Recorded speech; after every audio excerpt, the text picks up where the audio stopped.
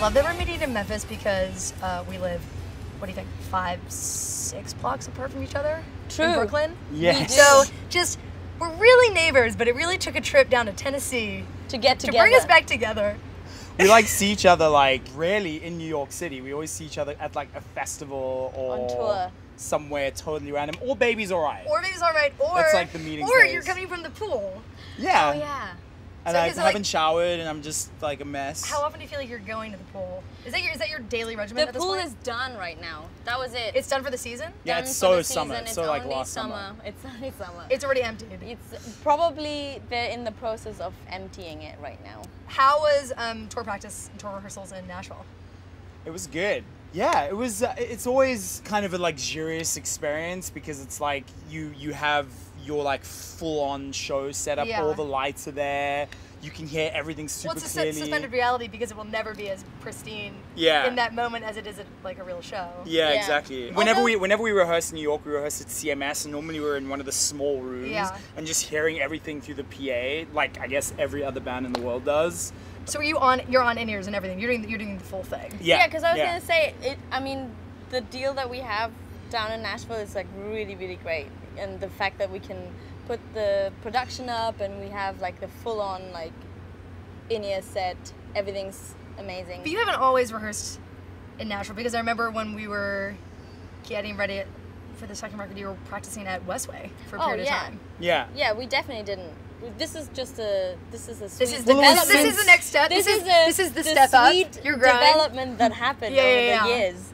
But definitely Westway, And definitely. we get to spend time in the South, in Nashville and Tennessee and stuff. Yeah, it's cool. great.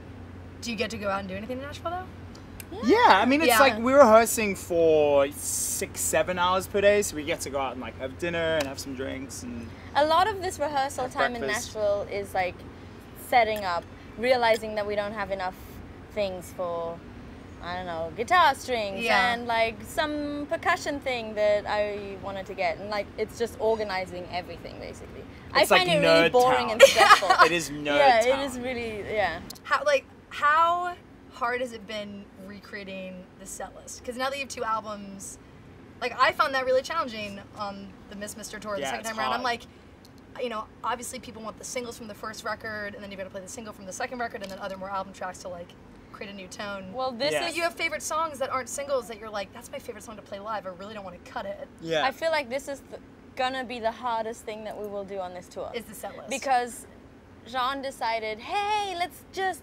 review every single song that we have. Because you want to be prepared to be able to play any song. Yeah. you want Exactly, to. because Yeah. basically up until now, like we figured out like a set list for the first half of this Yeah. year, and we kind of basically stuck to that more or less. Also Besides because of swapping out production. like one Yeah, or yeah, two yeah. songs, just because like we found that these few songs flow really well together, Totally. and like we start with the sort of more like songwritery songs and go into the sort of like turned up party section at the end. Yeah. Turned But now we just, you know, we just got kind of comfortable doing that, and there's a lot of songs that we haven't played for so long. So Yeah. now we want to kind of just challenge ourselves to mix it up in some way, you know, and maybe not have Elevate as the last song, like have Elevate somewhere else and play a couple of brand new songs and maybe Yeah. cover Toto's Africa, or just, you know, just like do crazy things that challenge us a little bit and make us feel a little bit like unsettled, Yeah. you know? I really admire that because similarly when we were on tour, I feel like the first couple shows we were figuring out like what the right order was, because like as you say, like you find the certain songs that like bleed into the next one really seamlessly, or like Yeah. just energy wise you're just like figuring out like the scope and story of, Where to of the breathe. show. Yeah. So that by the end, yeah, I feel like honestly on both Miss Mr. Records cycles, at some point we just started playing the same set every night. And I always wanted the flexibility and freedom to be able to play it, but it's just really hard to do that. Yeah. Yeah. And the thing is, I mean, it's not like we're at the point in our careers where we're like a Radiohead and we have like 10 albums. Oh no, you no, know, St. and Lucia Radiohead. Yeah, I think you're pretty, you're pretty neck and neck. tropical. Yeah, so I think that's the difficult thing is like people get really attached to certain songs. Yeah. And other songs, like your like real fans will know those songs, but for most people it's kind of like the song that they'll go and grab a drink or something. You know? Yeah. So you have to like balance those two instincts that you have and sort of try and pepper them throughout the set. But It's always, difficult. We don't but know always yet. having the key staples. Having like the you're, key like, staples. You're always gonna play All Eyes on You. You're always gonna play September. We actually Maybe We not. actually didn't play What? I didn't All know Eyes it. on You the other day, and I was like, you know what, All Eyes on You, because All Eyes on You was basically I would say All Eyes on You was the song where we both kind of knew, okay, we have something new. You know, this is like a now Saint new Lucia project kind of. that like Jean came up with in a way, you know. And so this has always been a go-to song, always a safe song, always a love song, you know. And the other day we decided Love song? let's Go on. not let's not play it. And then we came off stage, and the first thing I heard was like, "You didn't play all that." I was like, "Oh." Well, it's funny that you say that because I was talking to Derek ahead of doing this because I was like, I don't want to sound crazy, but I'm having a really hard time remembering like the first couple interactions that we had. And so I was saying, I was like, was All Eyes on You the first song that we heard of St. Lucia? Because that's the memory that I had created was that I was with B-Rock at Heavy Rock Studios, and he had played me All Eyes on You. And I freaked out, and so I told Derek this, and he was like, I'm sure that happened. He's like, but that's not the story. And I was like, well, what? Well, didn't you come to the John Mouse show with Keller? That's after. And Yeah. So had we met by that so, point? Okay, or so was... the John Mouse show at Johnny Brenda's in Yeah. LA, Yeah. Second which show, was I epic think. because I loved. I remember that we were John bonding Mouse. over because We we were connected like, over we were John like Mouse, yeah. we were such big fans, and that was such a weird Crazy. show. And I love Johnny Brenda's in general, but Derek said that we had been at South by, and it was with B-Rock. B-Rock played it for us because obviously you guys were working together, and he said that the first song he played was his Old House Is Gone. And as soon as he said that, But Derek hates that song. it makes so much sense. Does he hate that He song? hates Yeah, he hates that song. What? And you know what? So we funny. have. Don't tell him. And that. I always Don't dedicate it to put him. this out Whenever he's at a before. show and we play, Yeah. I'm like, this is dedicated And to when Derek he Davies. But you know what? I bet he doesn't feel that way now. We're gonna play them. Because the funny thing about that Derek song. also, Hurricane was not his favorite off the bat. Really? And then he came. Hurricane's Yeah, like but- such an obviously yeah, amazing that's song. my That's so favorite. funny, but that wasn't Derek's. And so I remember. So I guess Ben played it then. All Eyes on You was the song that I remember being like, That's the one. this sound. It felt honestly, it felt like a song that I had already listened to growing up. I felt like I already knew that song by the time I played it. It's like a song that you thought you'd heard in a dream or something. And I loved it. And then I remember, and then I think Yeah, I like that too. we met for beers, the Randolph on Broome. I think I hadn't met you, Patty. I think it was you, me, Renee, and Derek, and that was the first time that we met. And I think that was before the Johnny Brenda show. Because the Man, first time I I met really- you was definitely with Keller at Johnny Brenda's. At Johnny Brenda's. And I thought and we were I just riding remember back and we were everyone el- doing everyone like, else was "Oh, kinda like- pick a song. Do you remember that? We We were were riding like- in the we van. were, I like, was taking turns. driving. Oh, I do listening to remember And music we that. were in the doing like, van. you pick a song And now. you're in the car, and everyone got a chance to play what they Yeah. wanted in the car, and I was like, oh, this is such a good tour mode because when we're on the tour, Miss Mister stuff, like I'm absolutely being such a radio hog. I like won't let anyone else play their music. You have to. And I was like, this is so beautiful and diplomatic. That seemed like she's a family already, and everyone gets to like have their turn. We And definitely the don't do music that was, like, anymore. all over the map. Yeah, everyone has their headphones on. I now. just remember from that show how like everyone in the audience kind of like had this like serious look on their face, and you were just like smiling the whole time. You were That just doesn't like sound like me at all. No, not at all. smiley. Never. Well, I'm always so aggressive about that because I feel like, especially the early shows that you're playing, Johnny Brenda's, or even you did downstairs at Union Hall. That was the That was first. the That was first the first. Okay, like, so secret so show. I remember that show, and it's weird because you're first playing those shows, but everyone from the label is coming out to see it, so it's really weird. You were at that show? I was at that show. That was I was so nervous on that show. I That was remember not a good that day show for going me. really well. Oh. And being really impressed as a first show off the bat. You didn't feel that way? It was hard to even absorb because, man, we'd been rehearsing so much, and like Nick Brown, who was our old drummer, Yeah. was like so intense and such a Nazi about like us rehearsing all the time, Yeah, getting yeah. everything perfect and crazy. And then we got to the show and it was like, and we knew that there were all that like Nikki Steen was there, Yeah, and like. that literally your whole new industry family is coming out, so it doesn't. And we really hadn't feel even like played a show yet, and suddenly there were all Yeah. these like label people there, and so we were like, oh god. Also, this was let us not forget my first ever show within a band. You know, like I had played like little piano recitals before. But you've danced. You've been on stage as a dancer. That is completely different, Lizzy. I mean, I'm not gonna lie, I couldn't agree more. I was like, oh my God, there's 4 people relying on my skills your parts. too. And what if I'm gonna, and then my smile kind of disappeared. And I remember Tommy, who played the keys at the time, he like looked at me and he was like, oh my God, you look so nervous. And I was like, what? Yeah, because it's terrifying. Like, this is gonna help me right now. And it was like 2 minutes before we go on. So it was, I was glad to get that one. I remember over it and not being a disaster. Good. So, I mean, I remember going well. Like, I was like, for how scared you are, like, I don't remember it being terrifying. But that's funny you say, because you came to my first show. Yeah. Which was at Glasslands. Oh, yeah. So nervous. And my brother had come for the show and he like filmed part of it, and I recently rewatched it and it was like such a train wreck. But again, you were like, smiling like crazy. Yeah. Not well, I feel like you cover like you cover the terror smiling. with a smile and you're okay. But Right. when like, you know, like, if I'm going to one of like a Neon Gold Band's show, I want to be down in front and smiling because me too. there's It so really many, helps It really, the band, it really yeah. helps. It makes you feel more comfortable and you're in it together. And most people in the audience, I think in general, when you're looking at a crowd, even now, like when you're playing, people aren't really standing there with a smile. They're sort of just watching you because they sort of forget that you're watching them. Mm-hmm. But you can definitely see the ones with the smile, and they kind of make awesome. your day. Yeah, Totally, yeah, totally. I agree.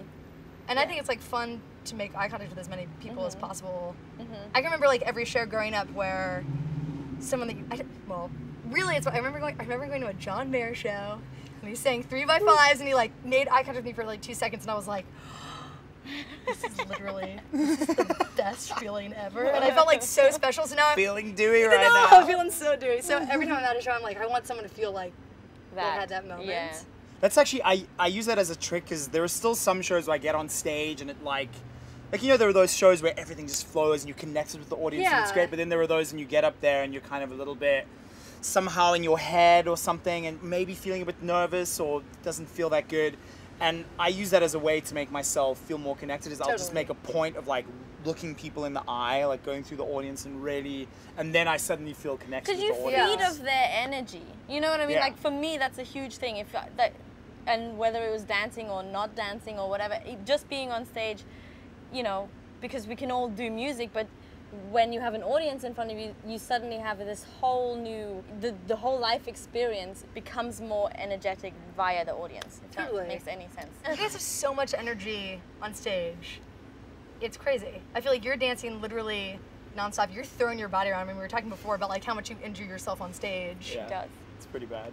And are you feeling it in the moment? You're like, I'm just riding this high and like not even noticing the fact that I've just Well, it's- busted my elbow. Yeah, Adrenaline it's rush. adrenaline. It's just adrenaline. It's like the pain, it like doesn't matter. It just doesn't matter. But I feel like you set the energy and tone of the audience, and now it's electric, and I feel like that's such like a good vibe and something that everyone knows about a St. Lucia show. I feel like you know you're going to a St. Lucia show, and you're going to be so physical the whole time. I know you guys so well. I'm so close to the first record. There's always like this really scary period right before you hear stuff from the second record, where you're so excited, but you're so tentative. You're like, how have they changed? How have they evolved? Are they going to do the same thing? Yeah. And I guess you feel that way about like your own music, and you worry about like your favorite artists, how they're going to evolve and change, and how you're going to grow with them. And Derek sent me The Winds of Change, and that was the first thing I heard from the second record. And it was my like terrible voice memo, And I like loved vocal. it so much, and actually, it's still my favorite on the record. I think it's And my favorite. that's as something well. I think really funny about the process is that you always end up sharing like one of your personal favorites first, and Derek always sort of knows off the bat like the song that gets him hooked too, and I love that it's that song. And I feel like I've heard 3 iterations of that song. I feel like I heard like the voice memo version, and then you had a more pronounced version, and then I remember the version that you came into the office and played us. And Yeah. you're like, I pretty much have the record done. I mean, you went through the second album thing as well. You know, it's like you have this vision for your project that is probably very different from what a lot of other people think that you should do for the thing, you know, but it's like you have to balance developing as an artist and not repeating yourself with not presenting people with like a vegan dish when your last record was like A a steak. barbecue. Yeah. You know what I mean? Like, so it's kind of, it is this interesting balancing act where you're really trying to be true to yourself and how you've grown as an individual and as an artist, but then also like realizing that there is such a thing as style and that certain elements of repeating yourself is not a bad thing. You don't have to completely reinvent the wheel, you know? I feel like you did that perfectly. For me, on the other side of it, yeah, you had sort of started to be seen as this very like one type of pop and very much in this tropical field ahead of everyone else doing the tropical thing. I would know. I think you're real trailblazers. But you really took a lot of like the tone and sonics of the first record and evolved it in a way that grew out of sort of like just being that one thing, where now I would never describe you purely as just a tropical electro band. Like, that's not who you are to me anymore. Thank you. And it's awesome. And you're such an amazing writer and producer that you literally have the tools to do it yourself, and I love that. I feel like you're going to keep doing stuff for St. Lucia, but I also am so excited for you to work with other artists more and more. You know, I know that you've done that a little bit with the Hearts, but I feel like the world is so available for you to commit to other acts. I really want you to do that. I'm definitely like want to potentially do that more coming off this record, because I think going into Making Matter was just like we literally got off the road from our full tour, and like like we got off on Thursday and the Monday we started recording the next record. So it was kind of this very quick thing. Yeah. But I feel like with this one I want to take a bit more space, maybe work with you a little bit. Woo! I love it. I'm in. Yeah, I'm super psyched to hear like some of the new stuff you've been working on as well. Well, Patty, I'd always heard that you were very involved with the lyrics. No, I'm not actually. Really? No, yeah. I like how that's like a thing. Well, we did. I did that post once where like we were sitting working on lyrics. Oh yeah. Well, I do have like. I just feel like I'm more involved in the okay. This is sounding good. Yay. Yeah. This is sounding bad. Nay. Or like sometimes I get these bursts of when I write music. I like to write it just purely by myself, tucked away. Give me a piano. Put a candle on, like very romantic, you know. Yeah. So when I hear, so sometimes John, like he sometimes like just earwigs and like hears something and he's like, "Yo, can we play that again?" Yeah, so it's like it's more of that writing. Like that's how process where Always was written. Like I'll start yeah. with something and he'll hear it and he'll go, "Oh, babes, just play that again," and I'm like, then I get shy. And then I go, "No, John, that sounds wrong. Do it again." And, yeah. Then I take over. Yeah. We definitely have a very fiery studio relationship. Yeah. We like scream at each other. Yeah, we kind of do. And a fiery on stage relationship, I would say. But it's like funny because like we do have a fiery relationship, but I feel like there's nobody else that gets me better than Jean. You know, and like I think vice versa. I feel like if there's something inside of him that he needs to let out, I am good at like coaxing that out of him, and I'm just saying like, yeah, just do it. Well, how lucky that you have each other on stage to be able to encourage one another in those moments, but also have one another to celebrate the moments where you're like, I never thought we'd be playing at Lollapalooza to this many people, you know, because to share those highs when you know where you're coming from. I love you guys so much. Thank you for doing this. It's really special that we get to work together all the time, and the more that we're friends and neighborhood rats, and thank you so much for... Thanks for talking to us, man. Yeah, thank you for doing this. Yeah. This is awesome, by the way. Yeah, this is I love awesome. how you're doing this. Thank you. Vevo, go, yes. Go. Yeah, go You Vevo. picked the right Have an location. amazing time on tour. Thank you. Everyone should go see them on tour. They're one of the Yes. best live bands in the world. And I'm not biased because we work together. That's fact. Yes. Boosh. Gadoosh. Okay.